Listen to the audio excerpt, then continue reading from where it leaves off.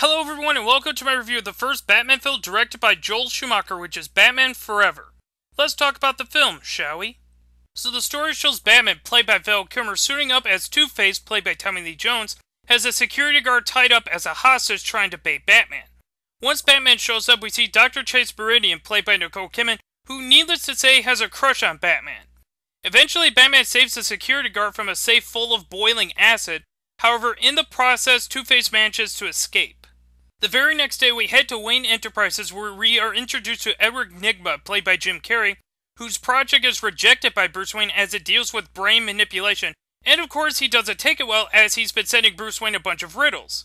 We also see a brief flashback of Two-Face, who is the district attorney of Gotham City named Harvey Dent, who, while convicting a mob boss, Batman tried to save him, but the mob boss threw acid on his face, which left him horribly scarred and apparently made him insane. While Bruce Wayne's taking Chase Meridian to the circus, where we see the Flying Graysons, including Richard or Dick Grayson, played by Chris O'Donnell, and while the show's going on, Two-Face pops up and takes everyone hostage and plans on blowing up the building, unless if someone tells him who Batman is. While Dick Grayson manages to throw the bomb in the nearest lake, his family winds up falling to their deaths at the hands of Two-Face, where Commissioner Gordon puts him in Bruce Wayne's care, but of course he wants revenge on Two-Face. Eventually, Edward Nygma chooses to become the Riddler and teams up with Two-Face. Two-Face wants to just kill Batman, but the Riddler takes a very different approach and plans on putting his device he calls the Box in every home in Gotham in order to steal their secrets. As the film progresses, we see Dick Grayson become Robin and team up with Batman against this formidable duo. Now we're to question, will Dick Grayson kill Two-Face? And how can Batman and Robin stop the Riddler and Two-Face? That's all the plot I'll mention, so now it's time for me to say what I liked about Batman Forever, what I did not like about Batman Forever, some trivia on my overall opinion on the film. Okay, so what did I like about Batman Forever? The acting to me is a mixed bag, with one performance in particular I'll bring up later in the cons.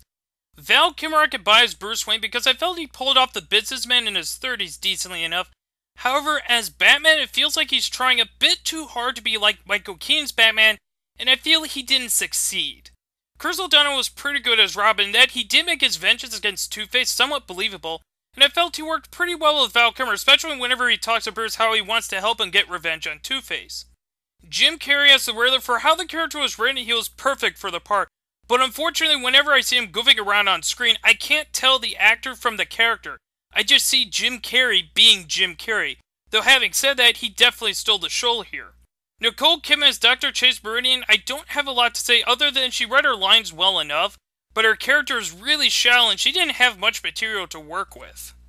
Now, if anyone wants to know my thoughts on Tommy Lee Jones as Two-Face, I'll mention that later. There are other people to mention, like Drew Barrymore as one of Two-Face's girlfriends, Sugar, Pat Hingle as Commissioner Gordon, Ed Begley Jr. as Edward Nygma's boss, Fred Stickley, Michael Goff as Alfred Pennyworth, and even Debbie Mazar as the other girlfriend to Two-Face, Spice. But really, aside from saying they are overall decent, I don't have a lot left I can add about the acting.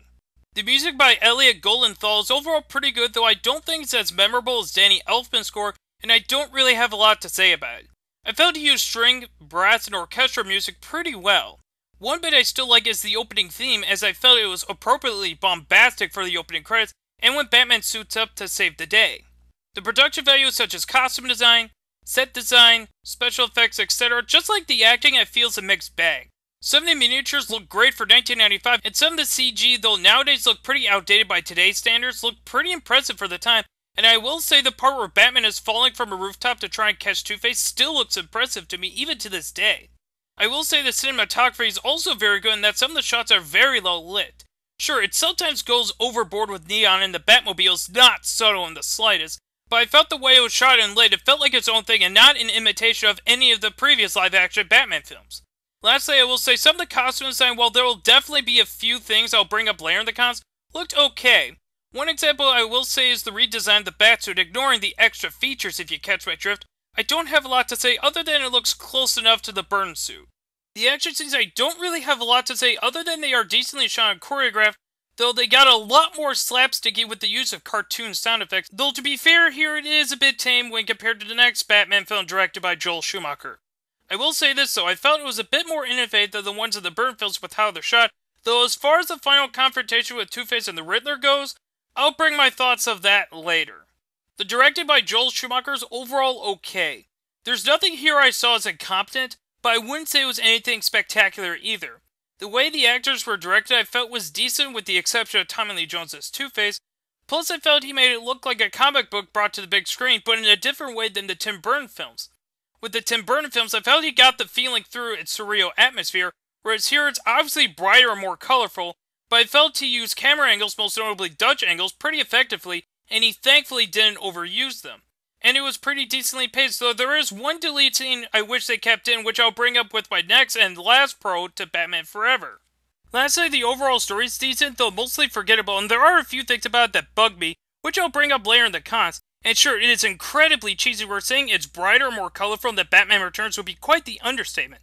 But I felt it had some really good ideas, most notably when we flash back to Bruce's childhood, where he blames himself for the death of his parents, and in a deleted scene they showed that his parents originally didn't want to go to the theater, but Bruce insisted that they go, so he thinks had he not asked them to go to the theater, then they would have still been alive, and that parallels to how Dick Grayson feels about the death of his parents, and I felt had that scene been in the final product, it would have been a proper payoff to that idea, and would have been a very fitting piece to Bruce's character arc, in that it would give it a lot more weight than what we got in the end. I also felt the interaction between Dick and Bruce after Dick wants Batman to help him get his revenge on Two-Face by killing him to be actually pretty interesting. Now for some of the things I did not like about Batman Forever. I will say I did not like Tommy Lee Jones' Two-Face, largely because it felt like a Joker knockoff.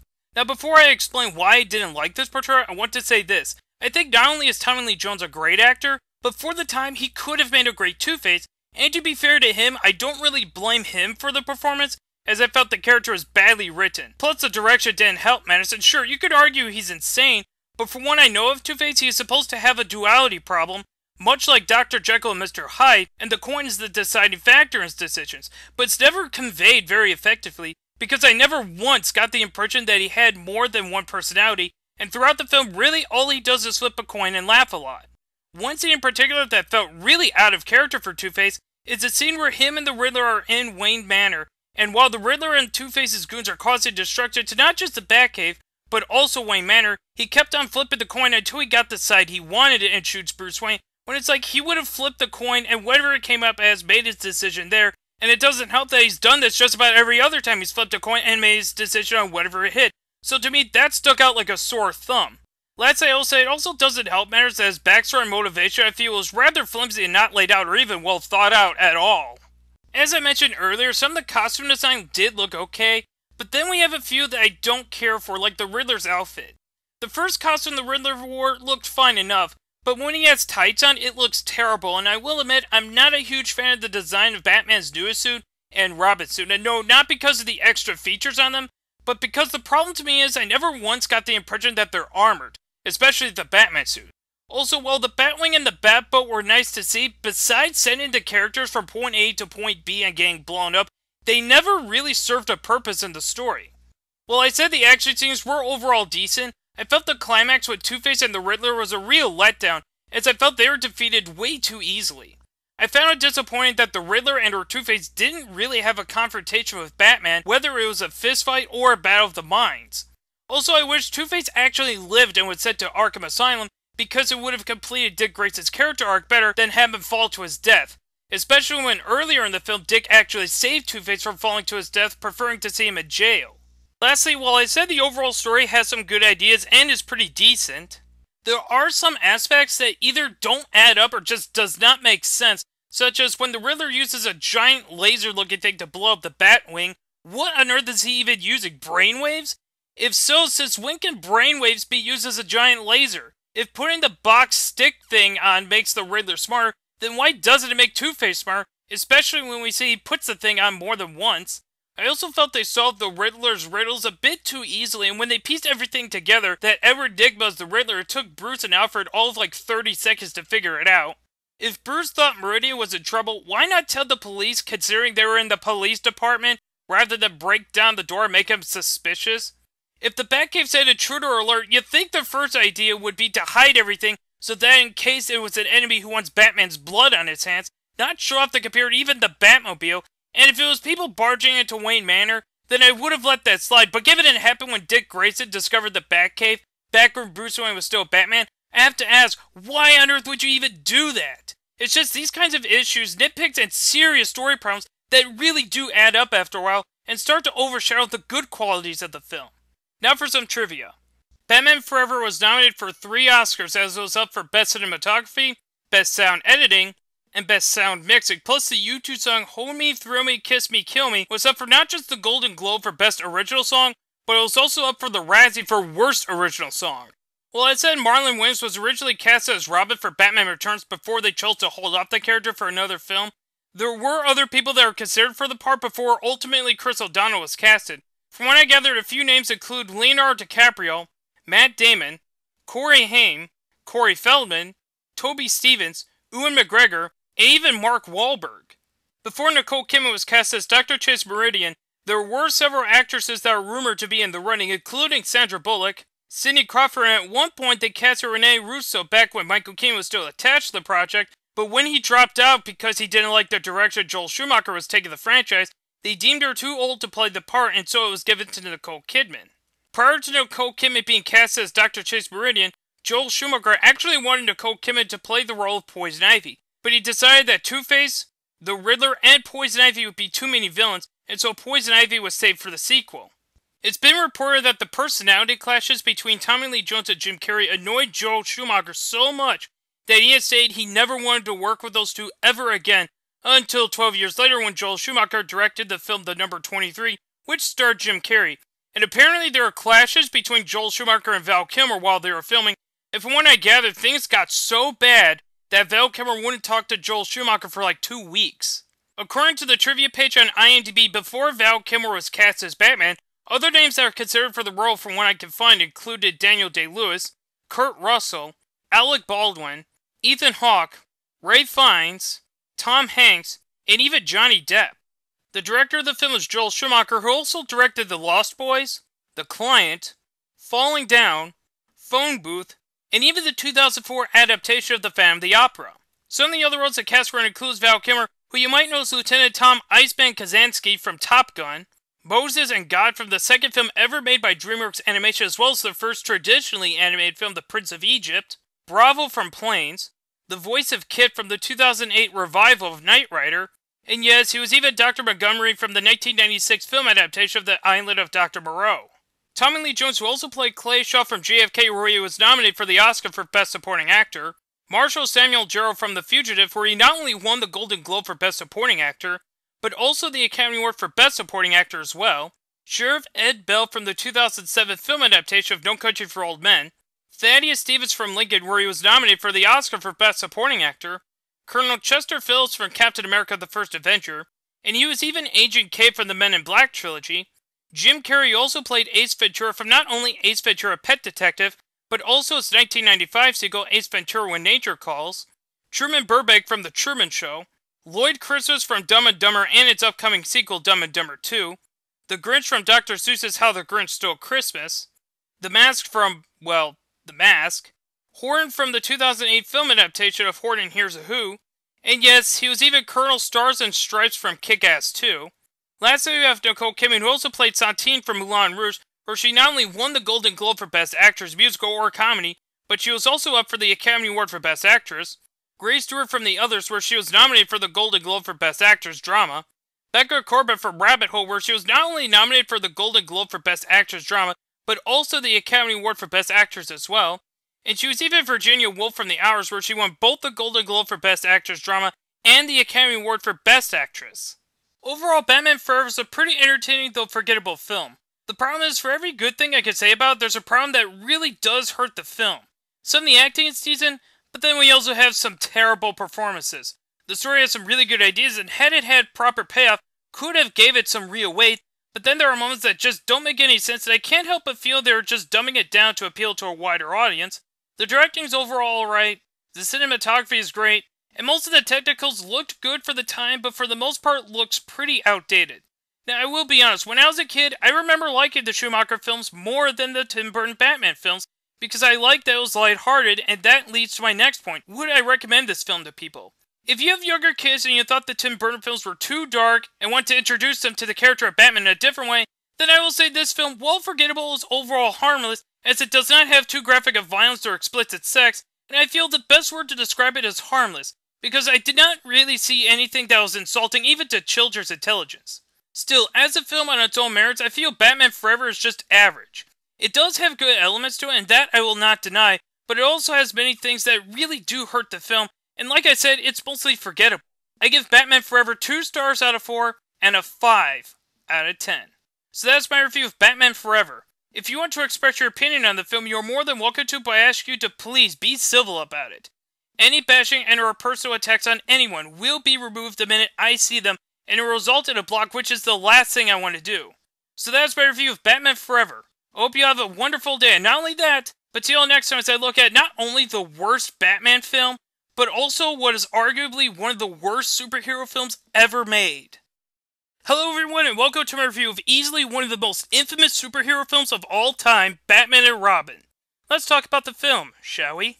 So the story shows Batman, played by George Clooney, and Robin, played once again by Chris O'Donnell, suit up to combat a villain named Mr. Freeze who has been stealing the largest diamonds in Gotham, and he eventually escapes after he freezes Robin, and Batman chooses to save him over chasing Mr. Freeze.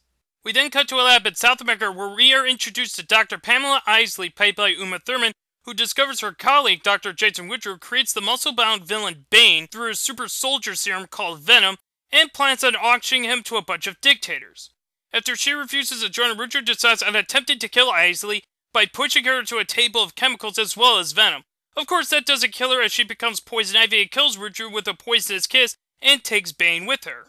We find out Mr. Freeze was Dr. Victor Freeze, who 2 years ago, his wife was diagnosed with a rare disease called McGregor syndrome, so he put her in cryogenic sleep to find a cure, which over time he has found a cure in the earliest stages of the disease, when after an accident he fell into liquids that was 50 degrees below zero, where he somehow survived, but it mutated his body to where he could only survive in sub-zero weather, and his suit is powered by diamonds. Because of this, Bruce Wayne plans on putting the Wayne diamonds on auction in order to lure him, and of course we see Mr. Freeze plans on using all the giant diamonds he stole to freeze all of Gotham for ransom, so he can find a cure for his wife. Eventually we are introduced to Alfred C's Barbara, played by Alicia Silverstone, who mentions that her parents were killed in a car accident and Alfred was taking care of her since. Also, she came from Oxbridge and Bruce Wayne chooses to let her stay. At the auction, Poison Ivy, while dressed in a monkey suit, pops up, and with the use of pheromone dust, not only has Batman and Robin go gaga over her, but also fighting over her as well. Eventually, Mr. Freeze pops up again, taking the diamonds, and after a chase scene, Batman captures and places him in Arkham Asylum, which causes Robin to be angry at Batman, and while that is going on, Alfred is suffering from stage 1 of McGregor syndrome and is dying.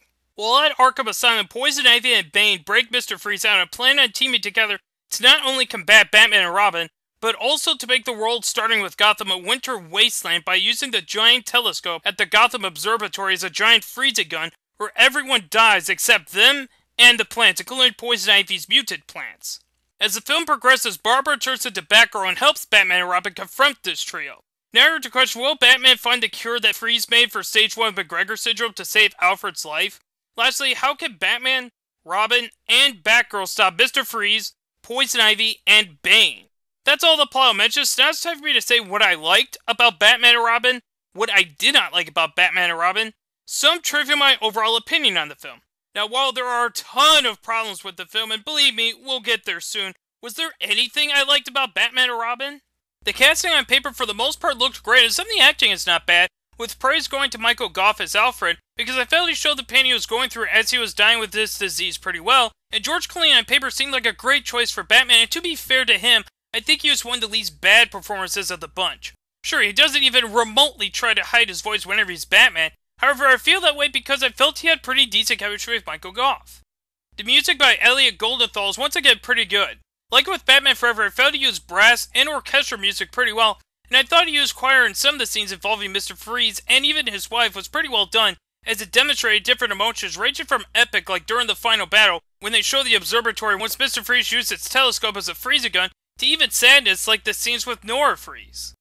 Some of the effects for the time looked okay by 1997 standards, such as whenever Mr. Freeze freezes people, though nowadays it looks really outdated. And make no mistake, you'll see me mention the visuals later. But if there is one thing in the technicals I could give credit for, is that the miniatures again look pretty impressive because they show some real size and scope to Gotham City. Lastly, while you'll see me mention the overall story later, I will say one idea they had here had some serious potential to give it some real weight, which was while Alfred is dying, he has a conversation with Bruce Wayne how you can't control or stop death and victory comes in what we know is right, and just the idea that could have been really interesting. Now for the things I did not like about Batman and Robin. Oh dear God, where do I begin? Well, I'm just going to be blunt with what I feel is easily one of the biggest problems with Batman and Robin, and that is the script sucked. The acting I can't necessarily blame because they're given such horrendous material to work with. One example I thought was a real letdown was all the development they gave Robin and Batman Forever went to waste, as the character became annoyingly unlikable because of how whiny he was. And I don't think it was really Chris O'Donnell's fault, as the character was terribly written, and the directing didn't help matters as well. And while I thought George Clooney had pretty good chemistry with Michael Gough, the same cannot be said when George Clooney was on screen with Chris O'Donnell, as I felt they did not mesh well together on screen at all. I also felt they did a terrible job at picking the audience. Given how lighthearted and goofy it was, you'd think they were trying to market it at a younger audience, and I have no problem with that. If you want to make a movie marketed for kids, then make a movie marketed for kids. But then they have innuendos that kids will not get, with one example being when Batman and Robin talk about poison ivy stems and buds. Lastly, some scenes just felt like they were dumping exposition, which comes off as lazy. With one example being when we were first introduced to Barbara, just the writing is overall horrendous in this movie. While I said some of the visuals looked okay by 1997 standards, there are moments where it looked really cheap, such as some scenes where the icicles start wobbling, most notably this scene when a Gotham police officer is opening his door, and given it had a $120 to $125 million budget, I feel that is inexcusable. It makes me wonder where on earth did that money go? The costume design as a whole I think looks terrible here, and I would go as far as to say it's the worst done as far as the live-action Batman films from 1989 to 2012, because none of it looked like something that Batman, Robin, and even Batgirl would wear, as it more felt like stuff you would see in action figures, especially their frosted suits which come out of nowhere, as well as the newest vehicles they drive during the final fight. And I also didn't care for Mr. Freeze's suit because it just made him look cartoony and not intimidating in the slightest. The action scenes, while they were shot alright, even if they went a bit overboard with the stunts to where it makes you wonder if Gotham City is made of trampolines, it got so slapsticky and in some scenes used cartoon sound effects so much that not only did it come off as lame even when they were fighting the main villains, but also after a while it got so ridiculous that it couldn't get much worse if they started to do things like trip on banana peels or throw pies at each other's faces. Not to mention, and this was a point I was saving for this movie especially, it's amazing how incompetent Commissioner Gordon the Gotham Police got, as you can remove Commissioner Gordon from the film altogether, and with the exception of Poison Ivy getting the keys to the bat signal, literally nothing would change, and the police were so useless that it makes me wonder how they could stop a jaywalker without asking Batman for help. The villains I could not take seriously at all. Bane was a joke, as literally the only purpose he had was to be a brainless henchman to Poison Ivy. Speaking of Poison Ivy, all she does is spouts out terrible puns, and I never really got a sense of menace out of her, and while on paper Uma Thurman seemed like a great choice for Poison Ivy, and I could see she tried with the material she was given, which was horrendous, her line delivery in some scenes were terrible, such as the scene that led to the creation of Poison Ivy as she was talking to Dr. Woodrow. Not to mention that scene came off as rushed, so I had a hard time sympathizing with Poison Ivy, because prior to that we never really got to know her at all. And Mr. Freeze, literally just about all of his lines has something to do with ice or cold, and they do give him a backstory which again could have been great if done well, but unfortunately like Poison Ivy it comes off as rushed, and I have a hard time sympathizing with him. Plus, it's not exactly the smoothest transition to go from a guy who's trying to find a cure to save his wife from a rare disease, and then have him show up in a bodysuit and it's about cheesy ice pun after cheesy ice pun, and even do something completely silly like having his henchmen sing the Snow Miser song from The Year Without a Santa Claus, and even his hideout's not subtle in the slightest. Plus, I felt Arnold Schwarzenegger was a terrible casting choice for Mr. Freeze, as I never bought him as a doctor, and I never bought the dramatic elements regarding his wife, since it wasn't well done at all, not just from an acting perspective, but also a writing and a directing perspective as well. While I said the directing by Joel Schumacher was okay in Batman Forever, I felt it got a lot worse here. Before I explain why I think he did a bad job, I might as well bring up the elephant in the room, which is he did apologize for making this movie, and I will say whether I accept it or not in my overall thoughts on the movie. With that said, I felt he did a terrible job here because I felt he used Dutch or tilted camera angles way too much, and it ruined the effect that those shots should do. To add to that, some camera effects are just weird in a really bad way and just adds to the cheapness of the film, which again, given the budget, is inexcusable.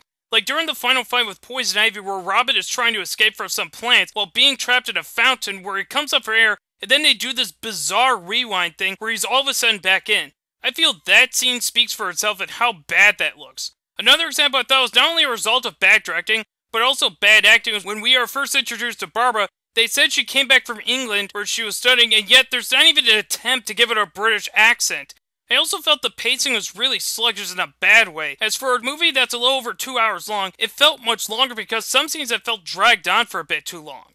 Let's see, while I said the overall story had one part that had some serious potential to be actually dramatic, it's bogged down by lousy execution, and a lot of things do not make a lick of sense, such as Mr. Freeze's plan to freeze Gotham for ransom, which he plans to use the money to fund his research to find a cure to save his wife, which on paper doesn't sound like a bad motivation, but the reason why it doesn't make sense is because you'd think he would cash in the massive diamonds, which are easily several $1,000,000 per diamond, and he had a dozen giant diamonds? I also felt like Barbara didn't really have much of a reason to beat Batgirl. Sure, it made sense for Dick and Bruce to be superheroes as their parents were taken from them by a homicidal maniac, whereas Barbara's parents died in an accident. And what led to the creation of Batgirl I thought was stupid, where Alfred gives her a disc to give to his brother and tells her not to look at it. Of course she breaks that promise and looks at it, which for a security password you'd think it would block her access after the third try she typed a password, and once she figured out Batman and Robin's true identity, Alfred not only knew she would do that, but it was also made a new suit and even new gadgets. Okay, I can let him being a Taylor slide considering he did Robin's suit in the last film, but him designing all of these gadgets I felt was going too far. Not to mention, why give someone a suit when she barely has any knowledge in hand-to-hand combat? Just the story overall was a colossal mess. Now for some trivia. Batman and Robin was up for the most Razzies out of any of the Batman films where it was nominated for 11 Razzies, which are Worst Picture, Worst Supporting Actor for Chris O'Donnell and Arnold Schwarzenegger, Worst Supporting Actress for Uma Thurman and Alicia Silverstone actually won that award, Worst Screen Couple for George Clooney and Chris O'Donnell, Worst Remake or Sequel, Worst Director for Joel Schumacher, Worst Screenplay, Worst Original Song for the Smashing Pumpkins song The End is the Beginning is the End, and it was nominated for the one-time Razzie Award of Worst Reckless Regard for Human Life and Public Property. There were plans of a sequel called Batman Triumphant, which from what I understand was going to have Scarecrow, the Joker is a hallucination due to the Scarecrow's fear toxin, the Mad Hatter, and even Harley Quinn as Joker's daughter, but given the poor box office numbers of Batman and Robin, that idea was scrapped. Over the years there were other ideas including an adaptation of Batman Year One, Batman vs. Superman, and even a live-action film adaptation of Batman Beyond, but all of it got scrapped, and it would be 8 years until the series was rebooted with the Dark Knight trilogy directed by Christopher Nolan. Apparently Arnold Schwarzenegger wasn't the only person who was considered to play the part of Mr. Freeze, as I heard Anthony Hopkins, Patrick Stewart, Sylvester Stallone, and even Hulk Hogan were also considered for the role of Mr. Freeze. From what I gathered, there are other actresses that are in the running for the role of Poison Ivy, including Julia Roberts, Sharon Stone, Demi Moore, and Joel Schumacher originally wanted Nicole Kidman to play the part, but she was cast as the part of Dr. Chase Meridian in the previous film. Plus, according to IMDb, apparently Christina Ricci was considered for the role of Batgirl. This is the only Batman film distributed by Warner Bros. Where none of the villains died, and it's the only modern Batman film where Bruce's girlfriend doesn't figure out he's Batman. Sadly, the actor who played Bane, Robert Jeep Swinson, passed away 2 months after the film's release due to heart failure. He was only 40 years old. Some of the other roles that cast were includes George Clooney, who you might know as Dr. Doug Ross from ER, Bob Barnes from Syriana, where he won the Oscar for Best Supporting Actor, Danny Ocean from the Ocean's Trilogy, Ryan Bingham from Up in the Air, where he was nominated for the Oscar for Best Actor, Matt King from The Descendants, where he was again nominated for the Academy Award for Best Actor, Mr. Fox from the 2009 Academy Award-nominated film adaptation of Fantastic Mr. Fox, and he was even Matt Kowalski from the Academy Award-winning film Gravity, Chris O'Donnell, who played D.R. Tegan from the Disney version of The Three Musketeers, Wardo Pomeroy from Kinsey, and G. Collin from NCIS Los Angeles. Arnold Schwarzenegger, who you might know as the Terminator from the first 3 Terminator films and the upcoming sequel Terminator Genisys, Conan from both Conan the Barbarian and its sequel Conan the Destroyer, Trench Mauser from the Expendables trilogy, and he was even Colonel John Matrix from Commando. Lastly, we have Uma Thurman, who also played the bride from both volumes of Kill Bill, Mia Wallace from Pulp Fiction, where she was nominated for the Oscar for Best Supporting Actress, Fantine from the 1998 film adaptation of Les Miserables, and she was even Kushana from the 2005 Disney dub of Hayao Miyazaki's second film, Nausicaa of the Valley of the Wind. Overall, it's easy to see why people think Batman and Robin is one of, if not the worst superhero movie ever made, or at the very least one of the most notorious, because it is a terrible movie, and is a prime example of why the merchandise should be the byproduct of the movie, and not the other way around. The cats pretty much overact their way through. Some of the special effects look inexcusably cheap. I couldn't take the villains seriously. The action scenes were pretty lame. The writing was horrendous. The directing was bad. And the overall story was just a mess that felt rushed. Now I know what some people might ask me. Do I accept Joel Schumacher's apology? And my answer is yes, I do. Because it does take a good amount of guts to admit your own mistake, and I appreciate that he did just that. Now I will be honest, when I was a kid, this was the Batman film I watched the most. And who knows, if it wasn't for Batman and Robin being a flop at the box office, for all we know, the Dark Knight trilogy might have never even existed. And that leads to this question, would I recommend this film? I would under one circumstance, and that is if you want to get together with a bunch of friends that you want to riff on a terrible movie, because this movie is a goldmine for riffing material, and I can see why people enjoy this movie in a terrible B-movie kind of way.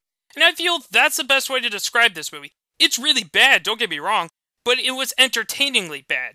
And I much rather want to be entertainingly bad than a movie so bad it's boring. So I guess there's that. But regardless, Batman and Robin is one giant stinker. I give Batman and Robin 1 star out of 4 and a 3.5 or 3.5 out of 10. So that's my review of Batman and Robin. If you want to express your opinion on the film, you're more than welcome to, but I ask you to please be mature about it. Any bashing and or personal attacks on anyone will be removed the minute I see them, and you'll be blocked, and trust me, that is the absolute last thing I want to do to anyone. So that's my review of Batman and Robin. I hope you have a nice day. Not only that, but see you all next time as I look at the second and final animated Batman film I'll tackle.